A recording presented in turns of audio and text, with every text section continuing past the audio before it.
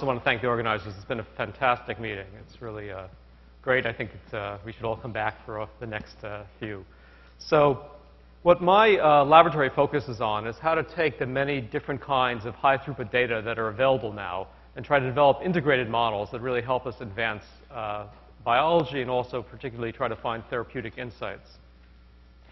We've heard a lot already about technologies for measuring expression of genes, originally arrays, then RNA-seq, and some recently about chip-seq technologies measuring protein-DNA interactions. There are also a huge number of technologies now for measuring protein-protein interactions, using mass spectrometry and other techniques for measuring post-translational modifications of proteins, screens of various kinds to measure the effects of chemicals or single-gene knockout or knockdown, and also measuring metabolites. So we have all these very quantitative readouts of what's going on inside cells, but of course we need to find computational ways to turn that into something that actually gives us real insight that can lead to therapeutic strategies. So what I'm going to do in this talk, in the first part, is lay out some of the challenges that we face when we try to do that kind of integration, and then I'll show you the approaches that we've taken to solving them. So the first challenge that people encountered when they tried to make sense of high-throughput data, these transcriptomic, proteomic, all these omic technologies, is that when you think you know what's going on in a biological system and you do a systematic measurement of what changes in response to that perturbation, say you hit the mating pheromone pathway in yeast, or in this case, you perturb the EGF signaling pathway in mammalian cells, typically what you find is that 90% of the data don't fall in the expected pathway. And a good chunk of the data don't fall in any annotated pathway. And so this clearly presents a challenge for how you interpret those data. You can't simply paint your data onto known pathways and hope to get an understanding of what's going on. But it also presents a huge opportunity, because if the expected biology is really only 10% of what we measure, then we can discover a lot more about what's really going on, and perhaps that'll get us further in trying to develop those therapeutic strategies. So this first challenge is that the most omic data don't lie in known pathways. That is one challenge, but even more serious challenge is what happens when you apply more than one of these omic technologies to exactly the same problem. So imagine that you have some cell and you expose it to a DNA damaging agent, and you measure which genes change in expression, and then you simultaneously measure which genes, when knocked out or knocked down, affect the viability of the cells in response to that DNA damaging agent. You'll find Venn diagrams of the overlap of those things that look something like this. Approximately no overlap, and usually, even if there is, it's not statistically significant. That's not more than you would expect by chance. So the pessimistic view of this is that each one of these omic technologies is so noisy that that's why you don't get anything significant in the overlap between the different technologies. But we know that's not the case because each technology independently is highly reproducible. And so it must be that they have some sort of inherent bias that leads you to different sets of genes. And I should say that it's not just different lists of genes, but usually the categories of genes that you get from gene ontology are also completely different. So what we think about then when you think about interpreting this in the context of the cell is that each of these technologies is measuring something different. We need to understand what it is that they're measuring. But if we were able to understand the true biological pathway with some sort of cartoon of imagine some signaling pathway that starts at the cell surface and initiates signal transduction cascades that reach the nucleus, and then some other aspects that are taking place in the cytoplasm. And if you were to paint every protein and gene with a different color based on what experiment detected it, you would see something like this, where there aren't any proteins, or there are very few proteins that get more than one color.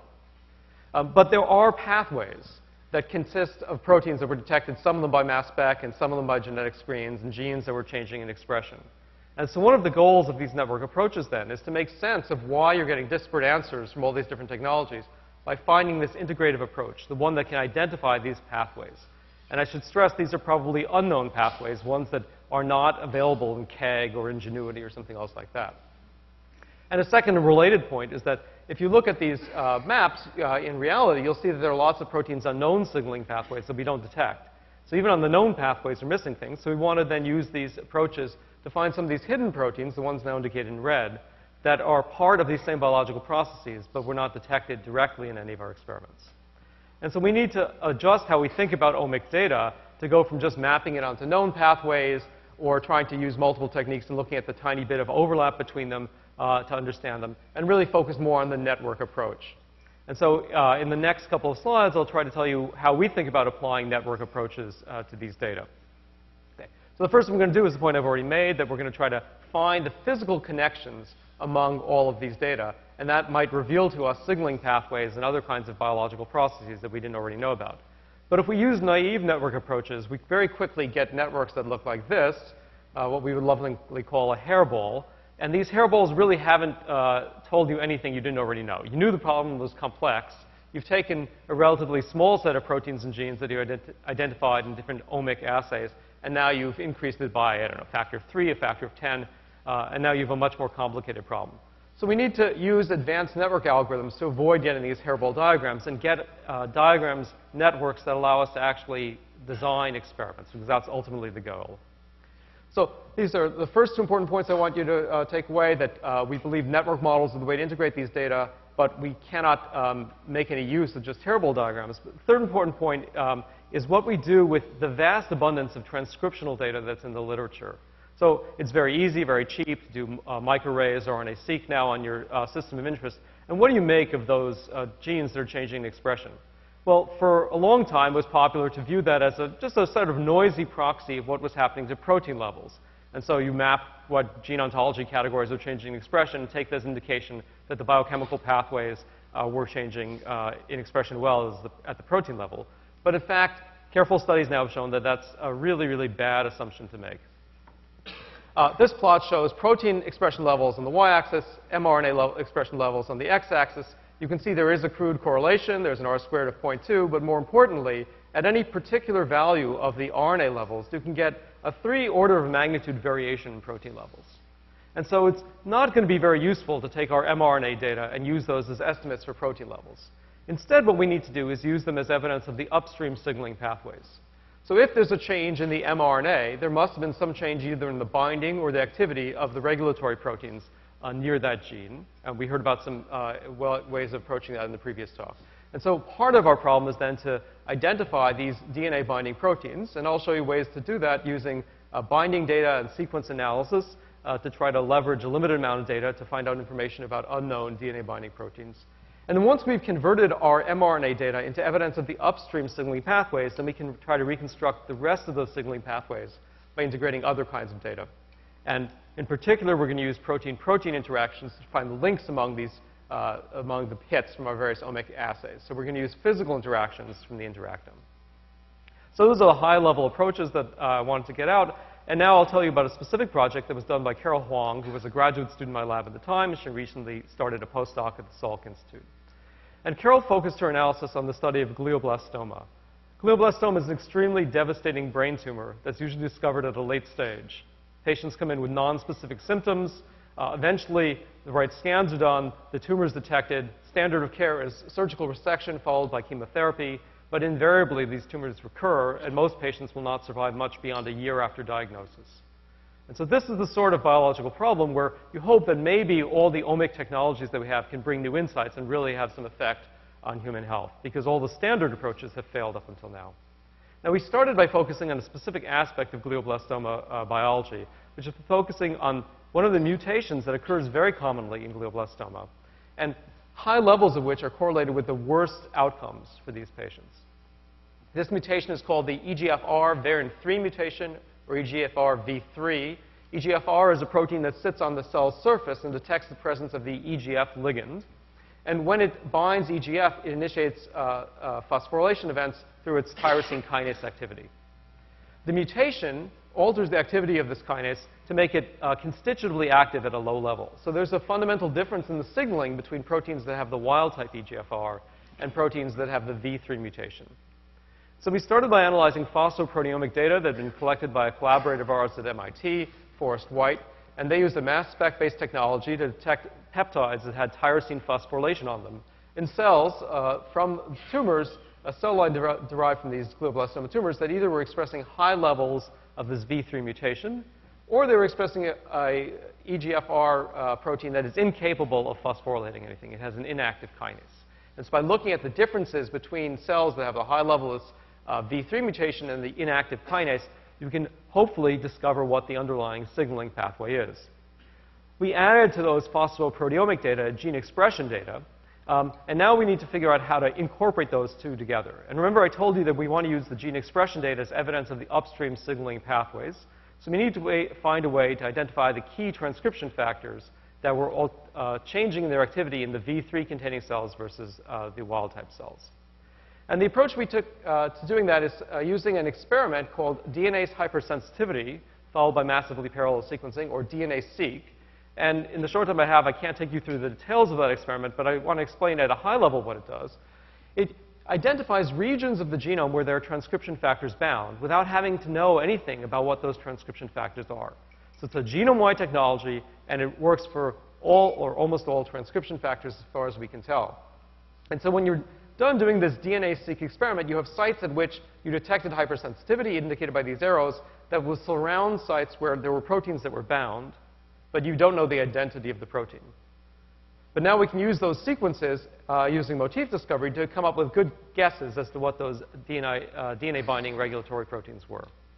And more specifically, what Carol did was she collected this DNA-seq data in cells with the V3 mutation, and she also collected it in cells that had the inactive kinase. And then she searched for sequence motifs in regions that were differentially hypersensitive, so they were hypersensitive in one cell type and not the other. And that gives you a set of transcription factors that are potential regulators. And she narrowed that list down further by using a regression-based approach, where she asked whether the strength of the motif was correlated with the strength of the expression change. And using this univariate regression, then, she was able to associate with every transcription factor a probability that it actually was regulating the genes in these two cell lines.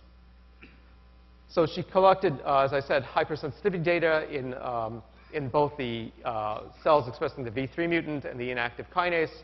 And then she went from having about 600 transcription factors that were all equally probable, you might think, as binding, to, motifs, to having 185 motifs. And for each of those motifs, she had the probability that it was likely to be regulatory. So now we have all the pieces we need to put together this map of what's going on in these tumor cells. We have expression data, protein-DNA interaction data, protein-protein interaction data, and the post-translational modifications. So how do we do it? Well, first, as I said, we're going to use physical protein-protein interactions. There's a lot of this available in databases. The last time I downloaded it, it was about 250,000 protein-protein interactions known in humans. So that's good news. The bad news is that these vary a lot in their reliability. Some are extremely high confidence interactions, some are lower confidence interactions. And if you take your data and you try to map it into the interactome, you very quickly end up with, again, these hairball diagrams. And that's because you have false positives in your original data, the transcription factors that we predicted, the proteins that were changing in phosphorylation, and you also have a lot of false positives and false negatives in the interactome. And combined, those lead to just one of these increasingly large and hairy networks. So to overcome this, we need to do two things. First, we need to take into account that the interactome is does not consist of protein interactions of equal reliability, but we should assign a probability to every interaction, our confidence that it's true. And secondly, most importantly, we need to find algorithms that allow us to only connect some of the data to each other, not everything, because when you try to connect everything, you get the hairball. So assigning probabilities turns out to be a solved problem. There are very nice approaches that have been published for quite a while now to use Bayesian technologies to look into those databases for every interaction, look up what its underlying data were, and then assign the probability this interaction is true based on our confidence in the underlying technologies. And so you can do that in a totally automated way for the 250,000 interactions and now know the p-value of every interaction. The second challenge of how to only connect some of the data turns out to be harder. And what we chose to do here was use a thing called the prize-collecting Steiner tree approach. So the core idea in the prize-collecting Steiner tree I'll show with a little piece of this hairball diagram. So in this little piece of the hairball, I've shown in yellow the proteins that are changing in phosphorylation. The boxes indicate genes that are changing in expression, and the triangles will be transcription factors. And I want my algorithm to try to find some piece of this that includes a lot of the data that are easy to connect with high confidence interactions, but decides not to include some points because it's hard to connect them with high confidence interactions. So the algorithm needs to decide, does it include an outlier like this? Does it have enough confidence or not? And the way to do that, it can be expressed in just a very simple objective function shown at the bottom. I'll take you through the two terms. The first term involves assigning prizes to every node in the network. And we assign a prize to node in the network based on our confidence that it really was changing in the experiments that we conducted. So if a protein is strongly changing the phosphoproteomic data, it gets a big prize. If it's marginal, it gets a small prize. Proteins for which we have no experimental data get no prize. And the algorithm gets to keep the prize every time it includes that node in the network indicated by the heavier lines. It gets no prize for the nodes that it leaves out of the network. And of course, it gets no prize for the nodes for which it had no experimental data. And we asked the algorithm to leave behind as few prizes as possible. But that in itself would just give us back to the hairball. So we balanced that desire to collect as many prizes as possible with the fact that the algorithm has to pay a cost for every edge that it uses. And that cost is based on the probability. If it's a very probable interaction, it's cheap. If it's an improbable interaction, we have very low confidence that protein-protein interaction, then it's an expensive edge. And so by jointly optimizing the number of prizes and the cost, you can end up with compact networks.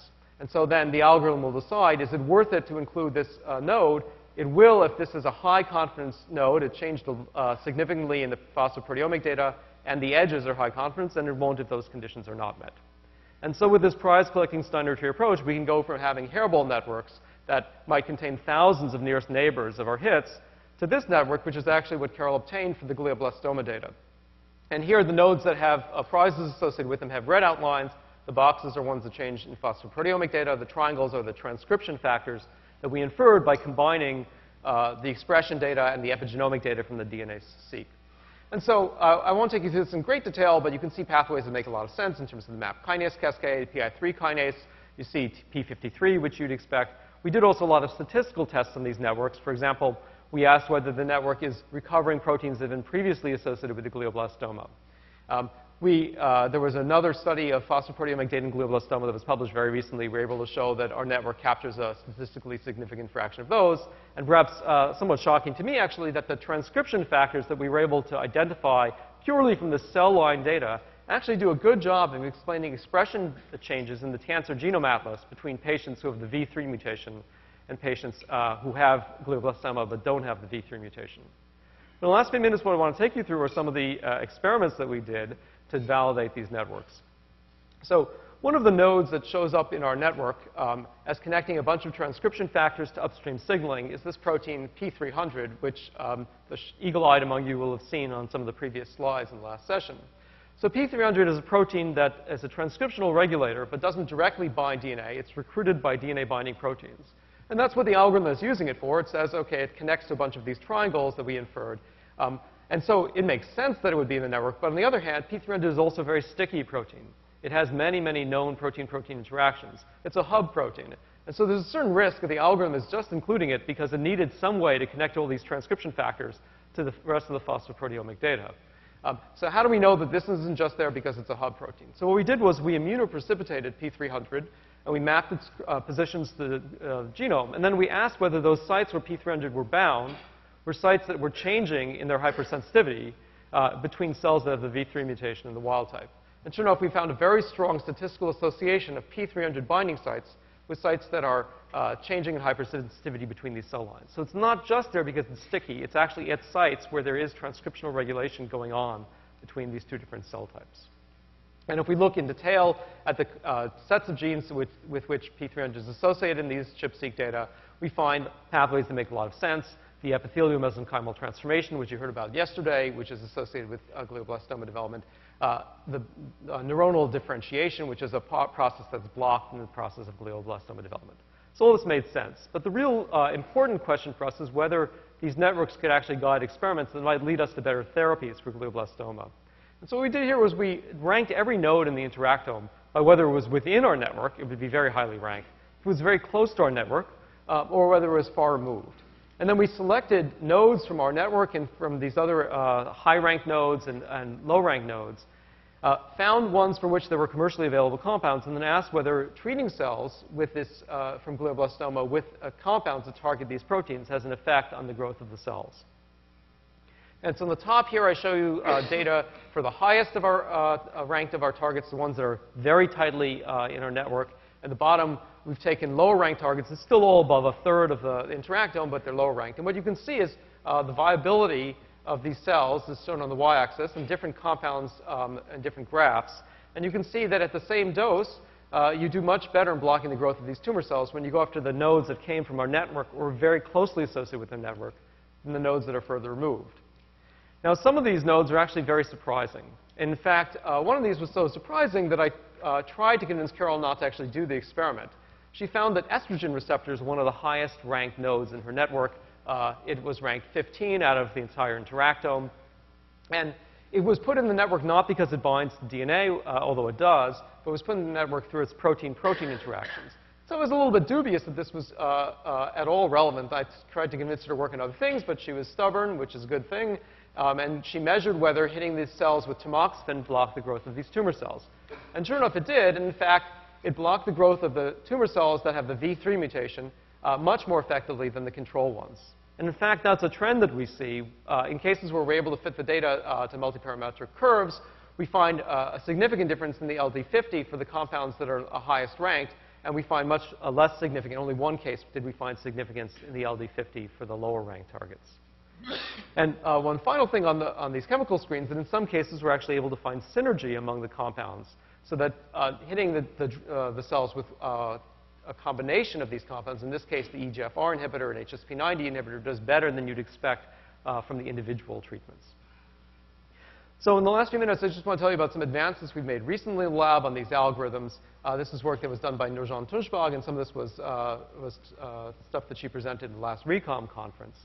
And the idea here is to try to build richer network structures. So we've been working right now with prize-collecting Steiner trees. It's a tree because all the nodes have a single path to each other. But of course, real biology is not made up of trees. It's made up of often independent signaling pathways that have some very difficult to discern connection amongst them. And so Nurjan, with some of our collaborators, has developed a very efficient way of discovering prize-collecting Steiner forests. And you can read about the details of that algorithm in her RECOMB paper. And then she's also used methods for evaluating statistical significance of any of the nodes that we detect. For example, that P300 protein that's sticky, how often do we get it in random networks? And so she can very rigorously assess the statistical significance of those sticky nodes. And so now, and she's also been working with mouse xenograft data, so we've gone from just cell line models to mouse models of the tumors that are being propagated in mice. And so now we can get networks that look like this, where we can see multiple independent pathways that are going on in these cells. The nodes are colored by how confident we are, so the dark red nodes are pathways that are very unlikely to occur by chance in these networks. And we can detect things like TOR signaling cascade in some cases, or glutamate signaling pathways over here. And there are some nodes that are white because they're highly likely to occur just by chance, including the EGF receptor itself, which in this case is really occurring. It is the mutation that causes these changes in the glioblastoma cells, but we would have picked it up by chance anyway. And the last thing I wanted to say about this kind of approach then is because we can do this in individual tumors, then we can do this analysis for many different patients, and we can actually identify then compounds that might be effective for many patients. It would be indicated as red over here. We have patients in rows, and in columns are different potential targets, versus targets that might only be effective for a couple of patients. And so we believe that this is a way that ultimately could be quite useful for, if not personalized medicine, at least slightly more targeted therapeutic approaches. So I'm going to sum up now with some of the high-level points that I hope I've conveyed to you. The first is that when we think about these omic technologies, we have to think about them as much more than lists of genes. We have to think about them in the network context, because each technology is telling us something different about what's going on in the cell. And we're going to get different answers depending on which technology we apply. And that these network models do have the capacity to assemble all these data and find the hidden connections amongst them. Now, I also wanted to try to put these kinds of interactive models in the context of other kinds of modeling approaches that you may have heard about here. So this graph shows on the axis of whether the modeling approaches discover physical relationships or statistical relationships, and whether they work with systems of known components or unknown components. So all of you are probably very familiar with regression-based approaches, mutual information-based approaches, which are extremely powerful because we can work with systems of completely unknown components. We take genome-wide data, and we can find associations among those proteins and genes.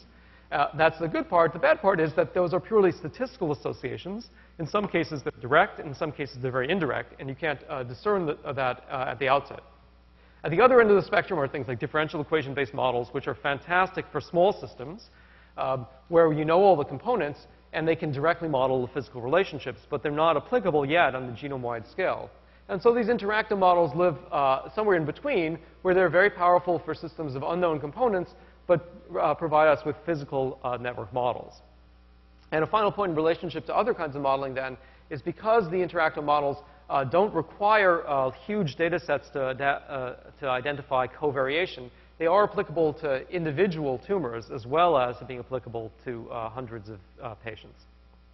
So in the long term, how I see things playing out is that we can use these highly unbiased approaches, systematic measurement of what goes on in cells, to build models that help us find the physical relationships among proteins.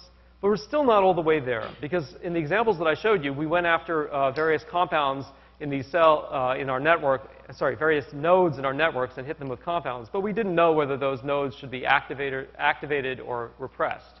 So we need to ultimately get back to more computable models, differential equation-based approaches, Boolean logic, and other approaches like that.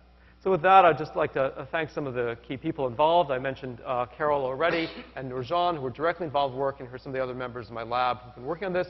We benefit a lot from fantastic collaborations at MIT, and also with Jennifer Chase and Christian Berg at Microsoft Research and Ricardo Zacchina at the Politecnico of Turin.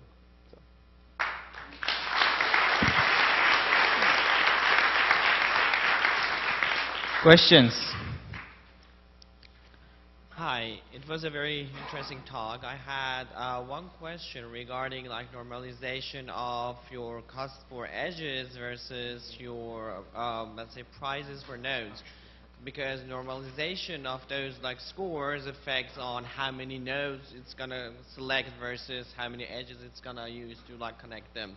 And it might affect on like output of the algorithm on like how you normalize those scores, I think. So you're absolutely right. The relative amount of weight that you give to the prizes and the edge costs is going to affect the size of the network. So we have a tunable parameter in there. When we first started doing this, we basically tuned it to a point at which we thought we could carry out experiments. So we tried to get networks that were reasonable in size.